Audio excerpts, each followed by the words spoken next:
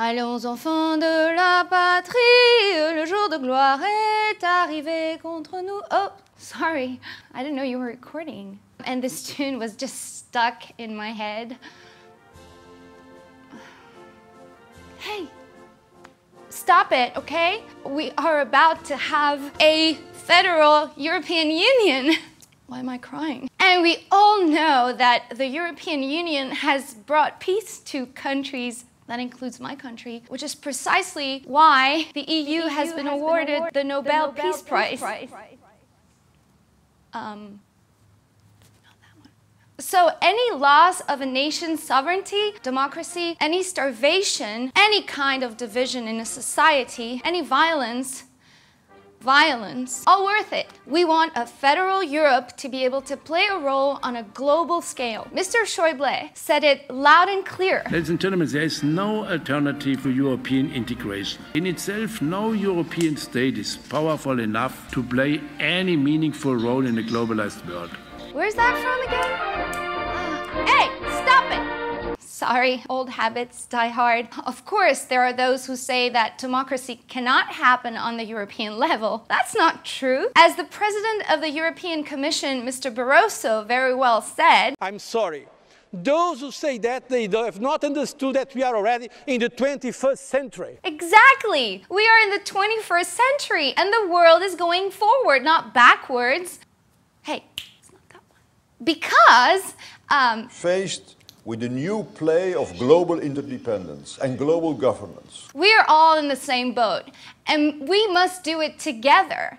We are in this together. If we are to shape this world in the 21st century, we must do it together. And this is the only way to go forward if we want to achieve results. This is the only way.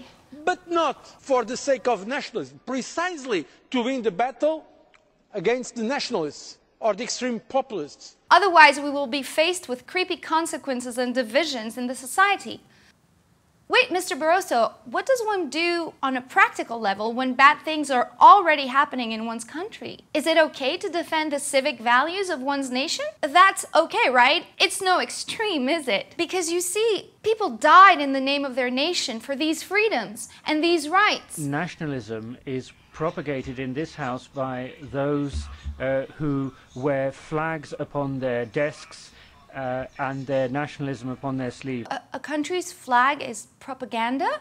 I thought it was just an honorable symbol. And I am no hijacker of symbols or words. I am just an average citizen trying to understand. Can't you understand this? That we are in a time, in 30 years, none of the European nation state, neither Germany, will be part of the G8. Can't you understand? This time over. You can write poems about it. I'm sad about it. It's the cruel reality of the modern world. Can't you understand the modern world? The modern world. It's the G8 and Germany and everybody else being in the G8. Εις δικαιοσύνης ηλιεννοείται και μυρσίνη εσύ δοξαστική. Μη παρακαλώ σας μη παρακαλώ σας μη παρακαλώ σας μη λησμονάτε τη χώρα μου. Αετόμορφα έχει τα ψηλά βουνά, στα ηφαίστεια κλίματα σειρά και τα σπίτια πιο λευκά και τα σπίτια πιο λευκά και τα σπίτια πιο λευκά στου γλαυκού το γειτόνεμα. Τα πίκρα μου χέρια με τον κεραυνό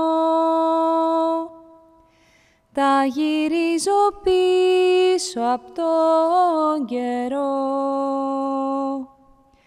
Τους παλιούς μου φίλους καλώ, τους παλιούς μου φίλους καλώ, τους παλιούς μου φίλους καλώ, με φοβέρες και με αίματα.